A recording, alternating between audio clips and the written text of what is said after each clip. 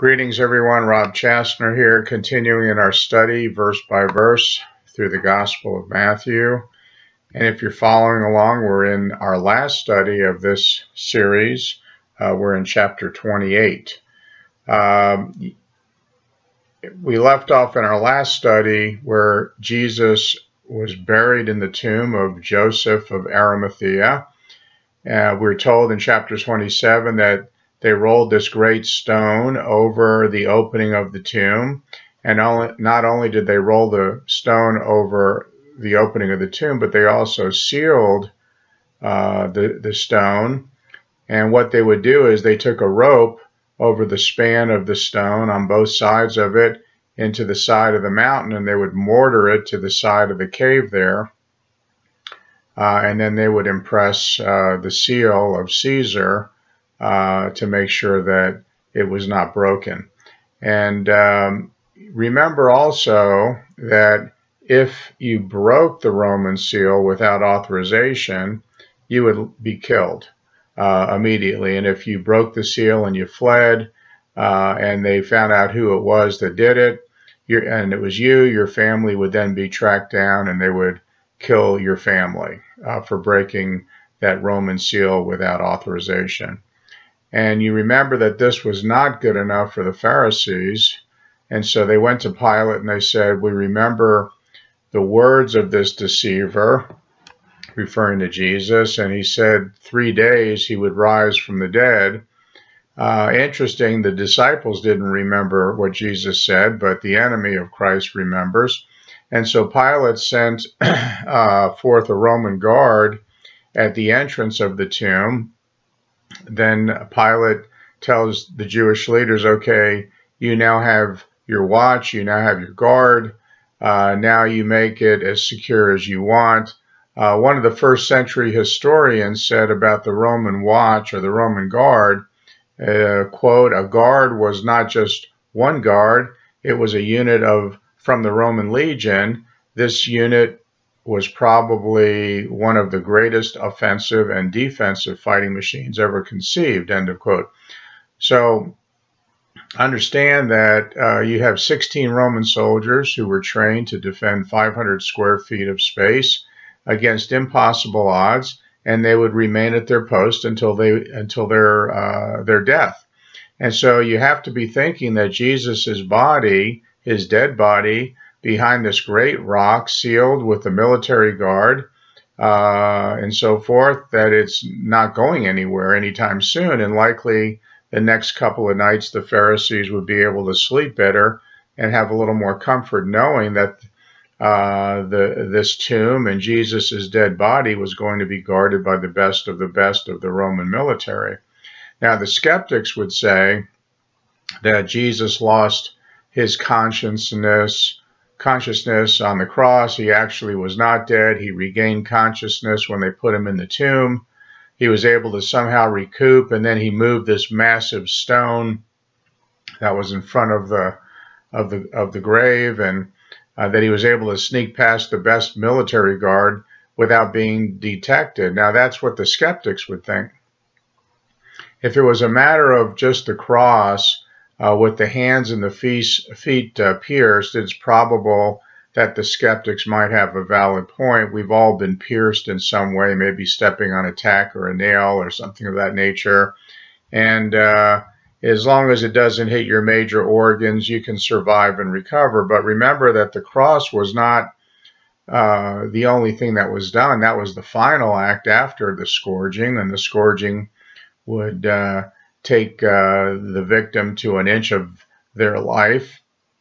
And one doctor was quoted as saying about the scourging, which Christ went through, quote, the heavy whip is brought down with full force again and again across the person's shoulders, back, and legs. At first, the heavy thongs cut into the skin only, and then as the blows continue, they cut deeper into the subcutaneous tissues, producing first an oozing of blood from the capillaries and veins of the skin, and then finally spurting arterial blood from the vessels in the underlying muscles. The small balls of lead produce large and deep bruises, which are then broken up by subsequent blows. And then finally, the skin on the back is hanging in long ribbons, and the entire area is an unrecognizable mass of bleeding tissue. And when it is determined by the centurion that the prisoner is near death, then the beating finally stops. End of quote. So it was the scourging that brought Jesus within inches of his life. And all the cross did was take him to that final inch, so to speak, to his death. Now, Eusebius, who was known as the father of church history, a man who no doubt witnessed many crucifixions, said this, quote, the sufferer's veins were laid bare.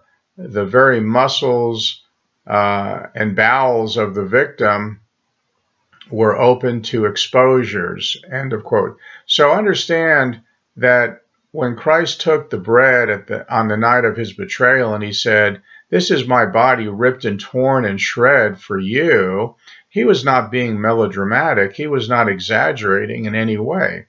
And so here Rome takes Jesus, rips him open. Literally, you can see the inside of his body. And then to finish him off, they nail him to the cross. And then you want to tell me that after he's been in this tomb for 3 days and 3 nights, that he's going to move this massive rock and sneak off past a gathering of the best Roman soldiers and escape without anyone knowing? The skeptic's theology is bogus. And so he was, in fact, raised from the dead. And now we have a study of this historic event. All right. So if you don't have your Bibles, I'll put the verses in the box below this video. Press pause, please, and read verse 1, and then press play again. So this would be the Sunday morning, first day of the week. The other Mary would be the mother of James and John. The last time we saw these two ladies was the end of chapter 7. They were emotionally distraught. Their world had been turned upside down. They're leaning up against this rock. They don't really know what to believe. Now, 2 guys were responsible for the burial of Jesus Christ. That would be Nicodemus and Joseph of Arimathea. We're told elsewhere that these 2 women, the reason why they're on their way to the tomb is because they want to finish the burial process for Jesus. They wanted to apply the various perfumes, wrappings, and so forth upon Jesus's body. They want to anoint his body. They were not going down there to see an empty tomb. They had a vision in mind here of finishing the tahara, the ritual of bathing and dressing and anointing the body for the burial. All right, so press pause now, read verses 2, 3, and 4, and then press play again. In the early church, there was a guy by the name of Justin Martyr. He was one of the early church fathers. Now, Justin Martyr claimed that he had firsthand knowledge of a letter which was written by Pontius Pilate to Caesar Tiberius. And you remember earlier in our study, we talked about Pilate never being on the good side of Caesar Tiberius. He was always getting into trouble. And he was writing a letter to Tiberius to explain to him the events which had just taken place in and around the death, burial, and the resurrection of Jesus Christ. And in that letter, Pilate claims that he interviewed the soldier who was in charge of this military watch in front of Jesus' tomb. And Pilate asked the soldier, what in the world happened down there? And the soldier answered, I don't know. And then he uses some very interesting language. He says, the earth began to swim. Pretty interesting. The earth began to swim. And that there was a brilliant light like they had never seen before. And he and his brothers in arms, they hit the deck, and he claimed that the phenomenon continued for over 1 hour. And so here is this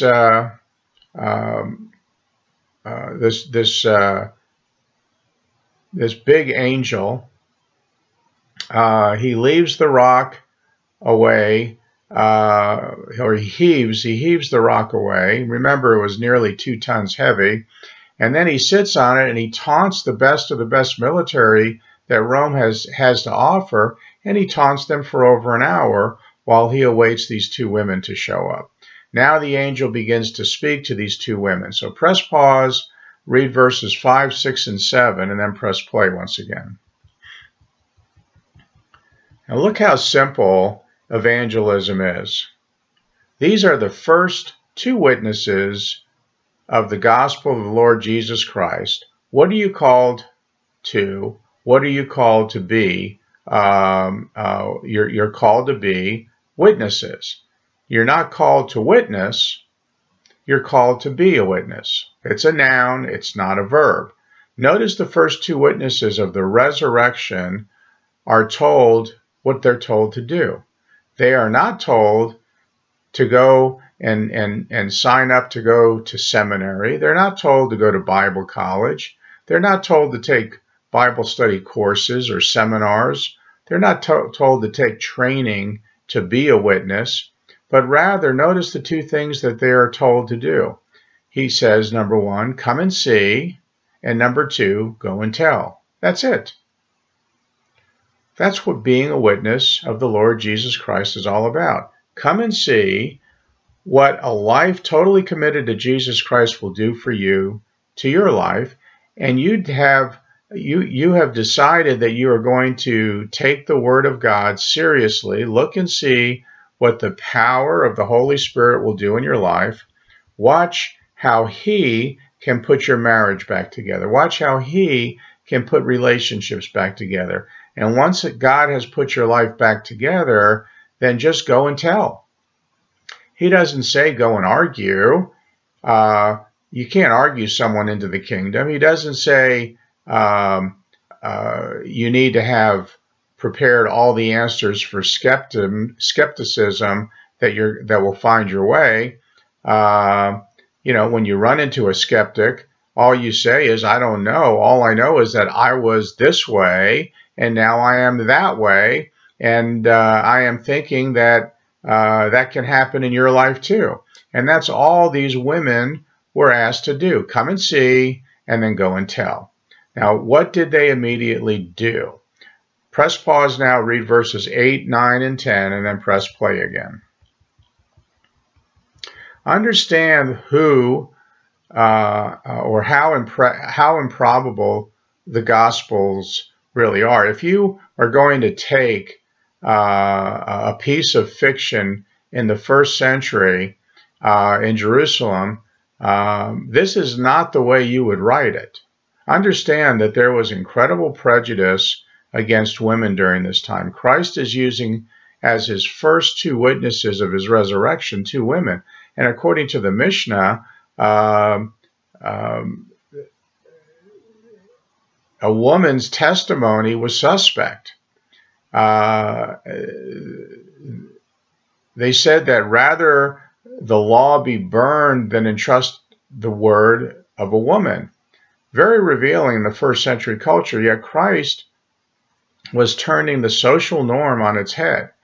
He was constantly teaching women. In fact, the very first person who Jesus reveals to that he is the promised Messiah is not only a woman, but it's a woman from Samaria. And now here is Christ using women to be the first witnesses of the resurrection. We don't understand the animosity of the male community in the first century. But the Talmud speaks very clearly that from a woman is the beginning of all sin, and because of women, we all die. Of course, they're referring back to Eve in Genesis. So understand that the group of guys did not go behind closed doors and discuss how they were going to present the Gospels to the public. They didn't make these events up. They are revealing that is what I saw. That is what I heard. That is what I experienced. It doesn't necessarily make a lot of sense, but this is what I witnessed. And so I'm just writing it down and I'm going to let the chips fall where they may. Now, also notice that he says, all hail, or greetings. This was the common greeting of the day, and this was the first recorded words of the risen Christ.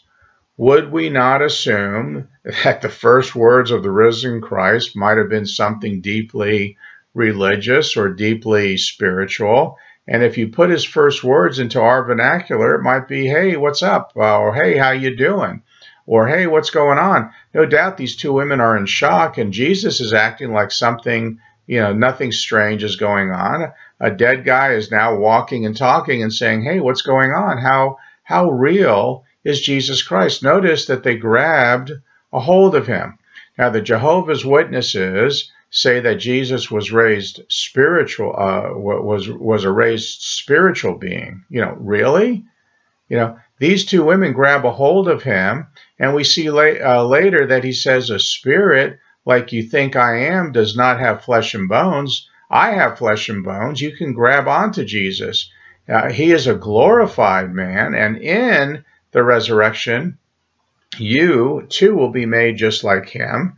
You're going to have flesh. You're going to have flesh and bone, and it's likely that the older that you get, the more you're longing for this great reunion that we're going to have with Jesus in heaven. The older we get, the more our family and friends that are going there before us, and you begin to miss them. And when you see your loved ones, your grandma, your grandpa, your parents, cousins, God forbid, maybe it's a child that you lost, what kind of reunion is it going to be? Well, you're going to run up to them. You're not going to be, passing right through them like Casper the Friendly Ghost, but they'll have flesh and bone, and you'll be able to hug them and kiss them, and you'll be able to walk with them and eat with them, and you're going to have life together there in the kingdom of God, a world without an end. Jesus is real.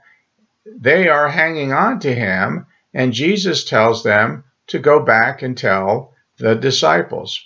Now, they are back in Jerusalem, and now you want to read the next verses. So press pause, read verses 11 through 15, and then press play again.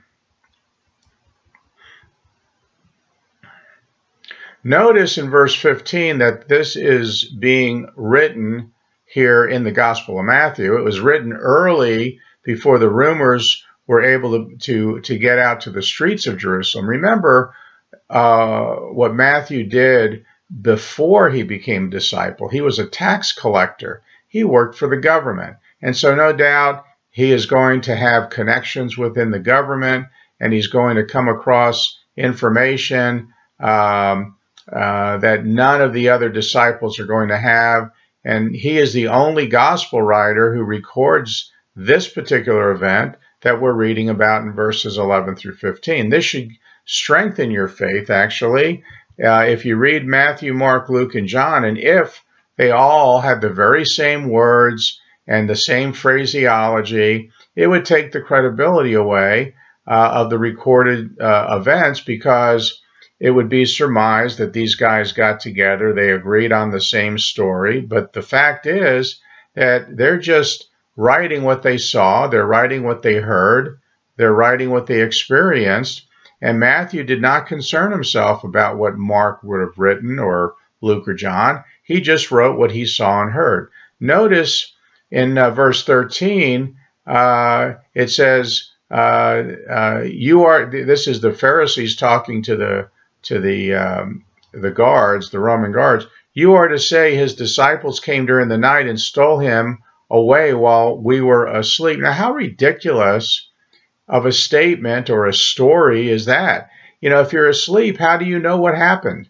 I mean, that's ridiculous. This is an absolute stupid excuse that the chief priests came up with to give to the Roman guard. All right, press pause, read verses 16 and 17, and then press play again. You've got to be thinking to yourselves here, what in the world does Jesus have to do with these disciples for them to believe him? He's pulled thousands of rabbits out of his hat, so to speak, for these guys. He's turned water into wine. He's cursed trees and they instantly die. He's raised people from the dead. He raised himself from the dead. They see the risen Christ, and some of them doubt. But here's the great thing about the Lord Jesus Christ. When he starts his work in your life, he will bring that work to completion. Michelangelo was an incredible artist. He started lots of sculptures, which he never finished. In fact, of all the sculptures that we have, most of them by Michelangelo were not finished. You can look up online or go to the library, and you'll find a sculpture of Matthew that Michelangelo did that was not finished. Matthew was still not quite out of that block of marble. Apparently, Michelangelo got bored and he moved on to another project. This should draw great encouragement to you and to me to understand that Jesus is not going to get bored with you. He's not going to get bored with me. He's not going to move on to another project. When you and I are a blockhead, so to speak, a block of marble, the Lord does not give up, but rather he continues to work on you. And these same guys, these disciples who are doubting the risen Christ, at the end of their lives, what happened? They stood in the final moments of their lives testifying to the resurrection of Jesus Christ while enduring incredible torture, and they stood strong in their faith, testifying that their witness was truth. Jesus did bring them along. Jesus did perfect them. And Jesus is going to do that very same thing to you and to me. So Jesus then continues. So press pause, read verse 18, and then play once again. Notice the progression of things here. In verse 17, the idea is that Jesus is standing a little bit of a distance away, and some of them are doubting them, but they're worshiping him from a distance. Then notice that he came into their midst, and then he taught them. The Bible tells us, if you go back to Psalm chapter 22 and verse 3, it says, "Yet you are holy, enthroned on the praises of Israel." The Lord inhabits those people who praise him, and so at a distance they are praising him. Then he comes into their midst. Notice what he does not say. He doesn't say, well, you know, that I have had an awful lot of power, and you know that the devil also has a lot of power, so you better keep your eye on that guy, and there's no telling what he's going to do. That's not what Jesus is saying here. Jesus is saying, all power is given unto me. How much is all power? Well, if you pile up all the power of the universe and you pile it all up into one place, whatever that looks like to you, all of that belongs to the Lord Jesus Christ. And so Christ is getting ready to send these 11 guys out to share the gospel from one end of the Roman Empire to the other. And I'm sure these 11 guys are thinking, I don't think so. I'd be lucky to get this message out my front door, let alone the ends of the earth. And Jesus is saying, no, no, all the power is given unto me. Notice now what he says in verse 19. So press pause, verse 19, then press play again. We tend to emphasize the word go that's in that verse. This is what he is telling us to do. We need to go, and from the emphasis of the word go, we have so elevated that position of a missionary in this country that we think that it is the most spiritual thing which one person can do. If you are out on a mission field sharing the gospel of Christ, that is the highest and holiest that you can get. But because you are taking the word of God seriously here, if God calls you to be a missionary in the foreign field, for you, that is the highest calling. But if you're not called to do something like that, that is not your highest calling. The Greek word that Jesus uses here is that in your going, make disciples of all the nations. What does that mean? As you walk through your life, as you do those things that you do in your life, and who knows where your life is going to take you, you know, we all end up in a box or a vase, or perhaps up here in the mountains in the belly of a bear. We all know where our life ultimately ends, but in between now and then, you don't know where your life is going to take you. And you have one situation happen and you're off in this direction. You have another situation happen and you're off in another direction. Wherever fate takes you, wherever the hand of destiny takes you, wherever God moves you in your life, be a part of this disciple-making process. That's what it means. Notice that he does not say, I want you to go and make churchgoers. He doesn't say, I want you to go and make pew warmers. He doesn't say, I want you to go and make church attendees. No, but rather, what does he say? I want you to go and make disciples. Now, what does that mean? A disciple is one who is learning after Jesus Christ. And so we are to make disciples. How do we make disciples? Well, Jesus gives us 3 easy to understand points here. Notice the first thing, baptize them. Well, who do we baptize? The Bible clearly tells us in Mark 16:16, we are to baptize believers. And so where does discipleship start? It starts by bringing people into a personal introduction to the Lord Jesus Christ, and then you lead them in some fashion of that Lord's Prayer. For example, Father, I ask you to forgive me of my sins. I believe your Son is the Savior. He is the Lord and died for my sins. You raised him from the dead. Please come into my life and change me. Some form of a prayer like that, or you can go to 1 Corinthians chapter 15, verses 3, 4, and 5, and you can see a clear outline of that prayer. Some form of that prayer, and then we take you as a public display of your profession of faith, baptize you. So baptizing begins with our part of introducing people to have a personal relationship with Jesus Christ. You cannot make a learner of Christ out of someone who does not know Christ. So the first is that they have to know who Christ is. Then step 2 and 3, now in verse 20. So press pause, read verse 20, and then press play once again. All right, the second thing is that we are to, we teach. We don't preach, we teach people.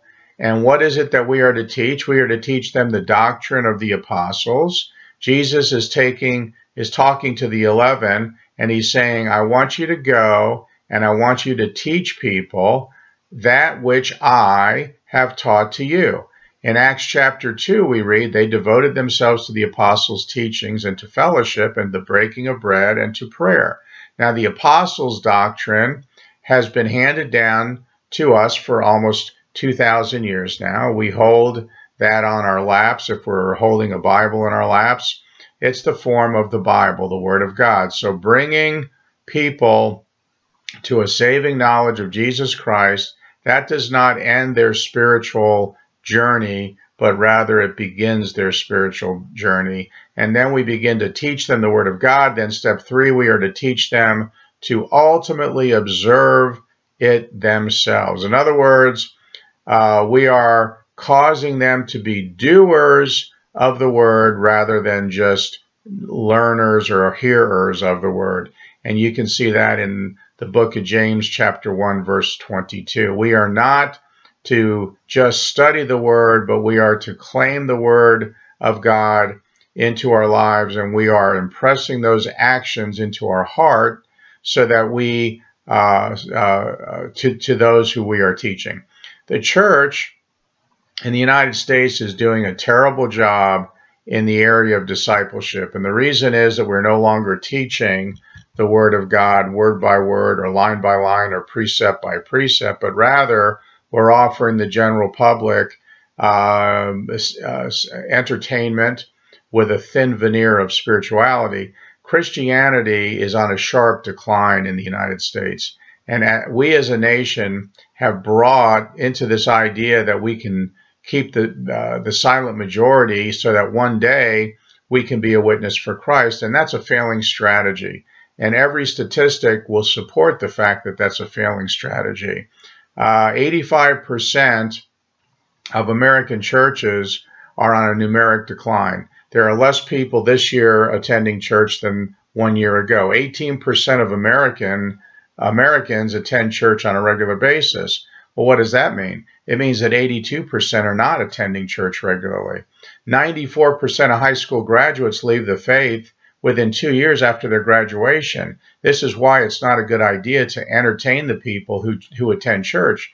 It's not a good idea to spend money on media centers so you can captivate attention. We're failing when it comes to discipling young people in our churches. There are now 2 times the number of non-believers and atheists in America as there are evangelical Christians.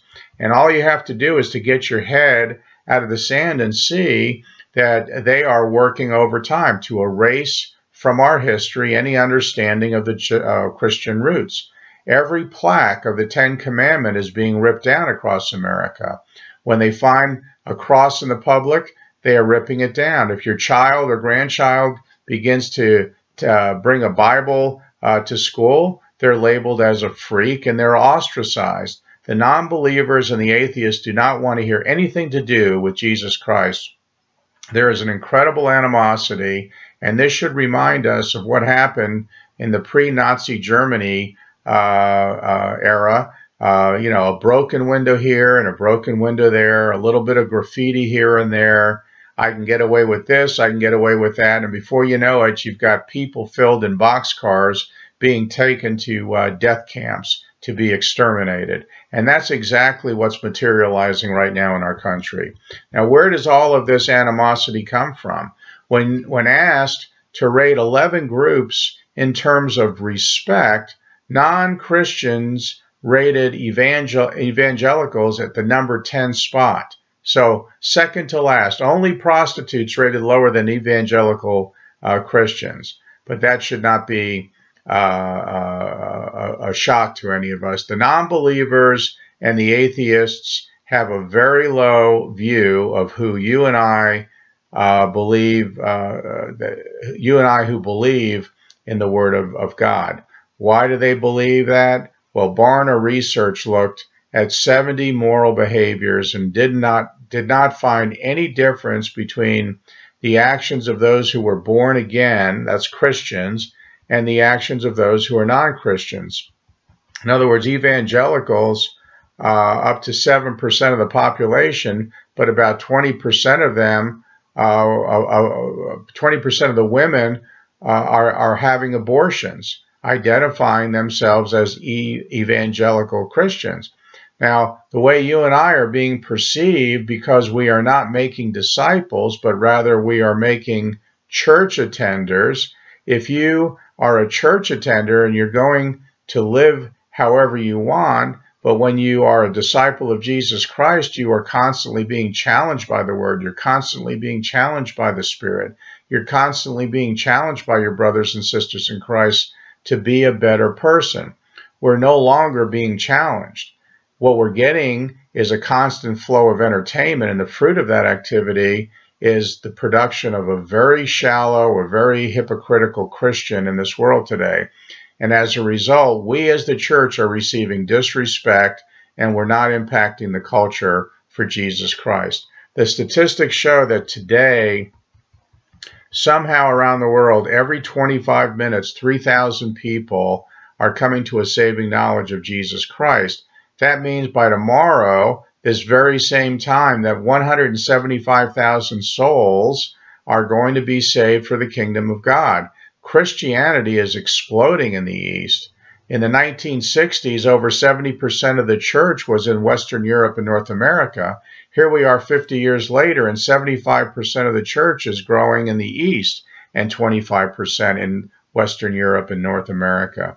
Christianity began in the East, then it traveled westward, and now it's moving westward and saying goodbye to the shores of America. History is being changed.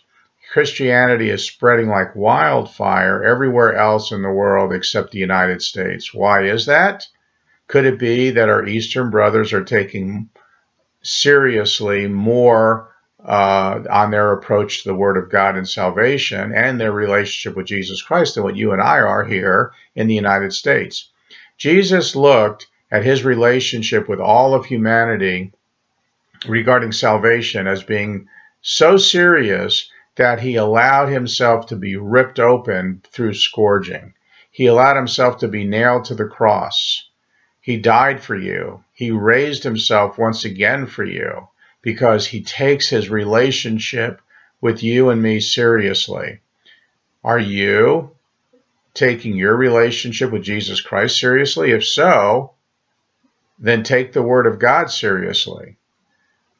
Jesus said here in this chapter 28, verse 19 and 20, therefore go and make disciples of all nations, baptizing them in the name of the Father and of the Son and of the Spirit, the Holy Spirit, and teaching them to obey everything I have commanded you. And surely I am with you always to the very end of the age. Amen. All right, I hope this has been helpful and informative. Thank you for viewing, and good day.